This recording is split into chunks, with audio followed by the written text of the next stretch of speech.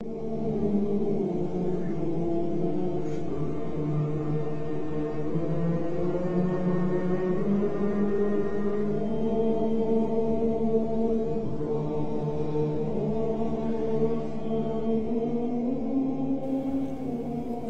alaikum wa rahmatullahi wa barakatuh. Today we'll discuss the ways that people get off the straight path and the extreme ways that they follow in order to fulfill that void in their lives. One way is through the passion. They follow their own passions, they make a certain sport or a certain activity their purpose of life. This could be rugby, this could be football, this could be skydiving. And this is what they do day in, day out, till either they skydive without a parachute or they grow old. Now, these kind of people constantly fill themselves with a passion, and what happens is, as time goes by, that passion loses its sweetness, its taste.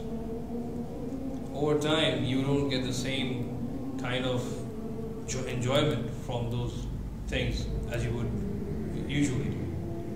Over time, that feeling of goodness from them decreases. Now, the other kind of people are those who run away from their problems. I'm talking about those who think that to end pain in their lives, they just end desire. Ending desire means they run away to the hills and to the treetops and to wherever they can find in order to run away from this world. But in reality, if you run away from your problems, they aren't just going to go away. If you close your eyes, reality is not going to change. What a person has to change is himself. The other kind of people that try to run away from the problems are those who drink. They try to drown out the problems. They take drugs, alcohol. Now, if your problems weren't bad enough as they were when you were sober, how about when you're drunk? When you can't even understand, when you can't even stand up straight? You think you would handle that better? Now that there are those who just can't handle it anymore. They've been through life day in, day out, and they think it's easier to kill themselves than actually face their problems. And I'm amazed by these people who commit suicide.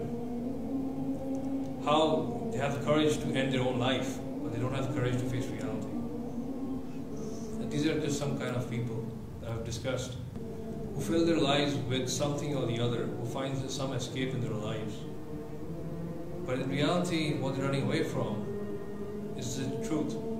The truth is, we've been built for something else, a greater purpose. And that purpose is Islam. So I ask you all to come towards religion and enter me. Assalamu alaikum.